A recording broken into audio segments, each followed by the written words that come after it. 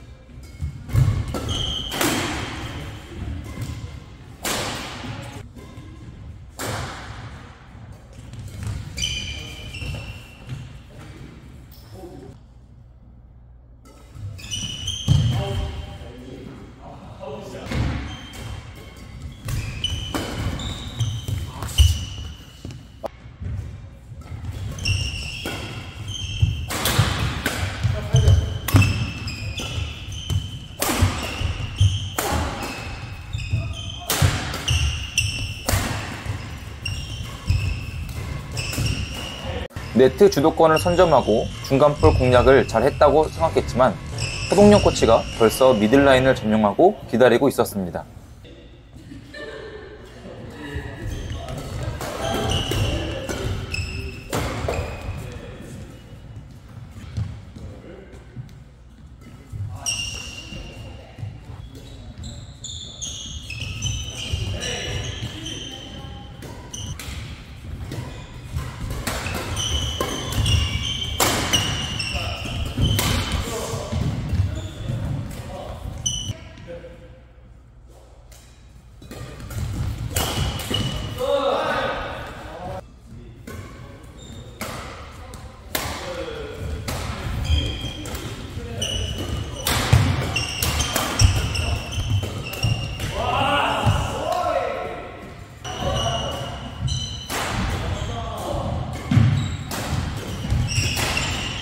라켓 드는 게 조금 늦었습니다. 눈 깜짝하는 사이에 공이 지나갑니다.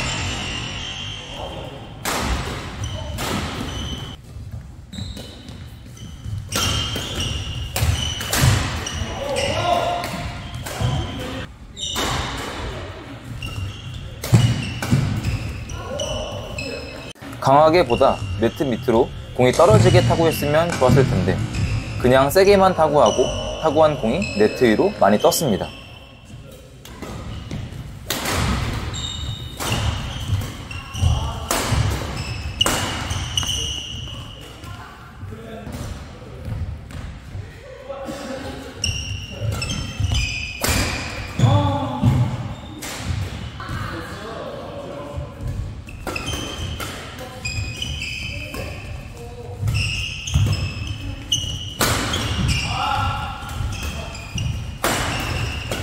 언더클리어 퀄리티가 굉장히 아쉬웠습니다. 그런 언더클리어로는 허동영, 홍승인 조합의 공격력을 당해낼 수가 없습니다.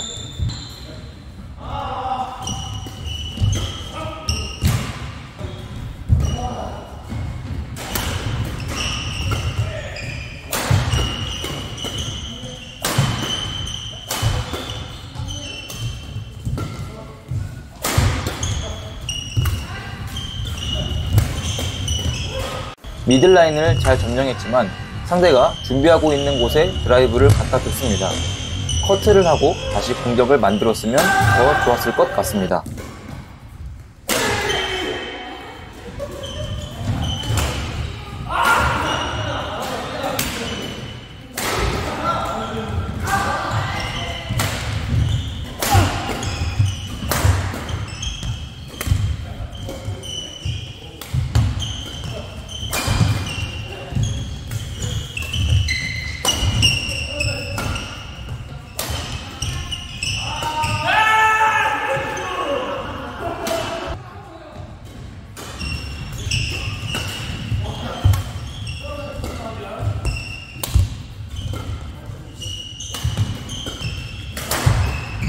황제 레슨에서 배운 반스매싱 이후 압박하는 공격 패턴이 통합니다.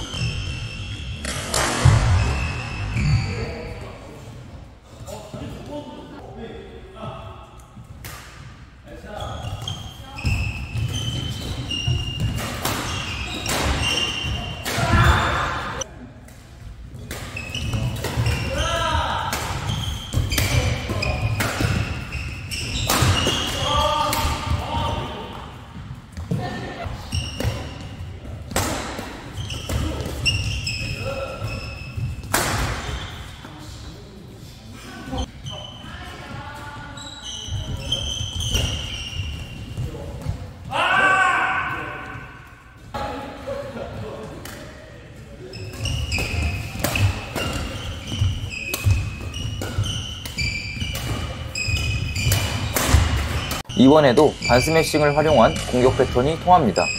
세게만 쳐서는 포인트를 낼 수 없다는 걸 깨달았습니다.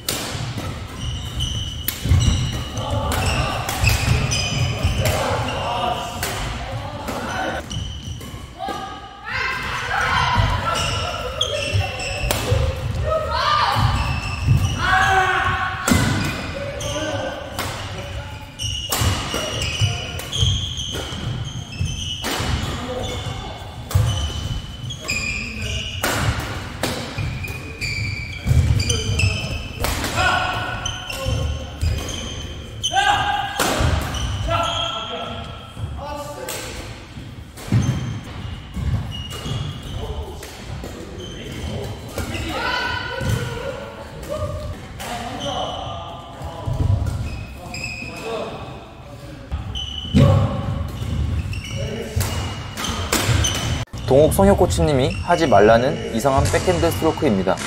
역시 바로 실점합니다.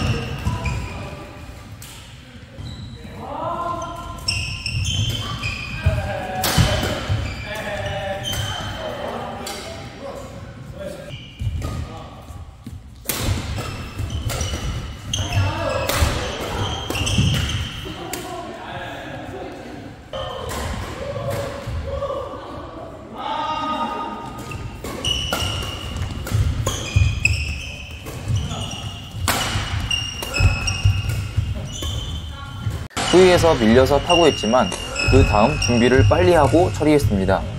미들라인에서 커트의 정교함이 아쉬웠습니다.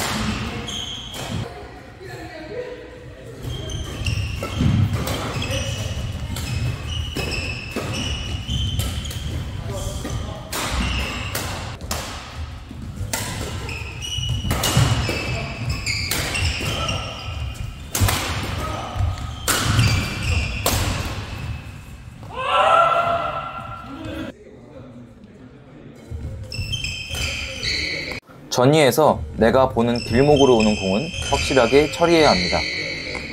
이것으로 경기가 마무리되었습니다. 중간 라인으로 오는 공을 더 빨리 정교하게 타고 할 수 있도록 연습이 많이 필요할 것으로 보입니다.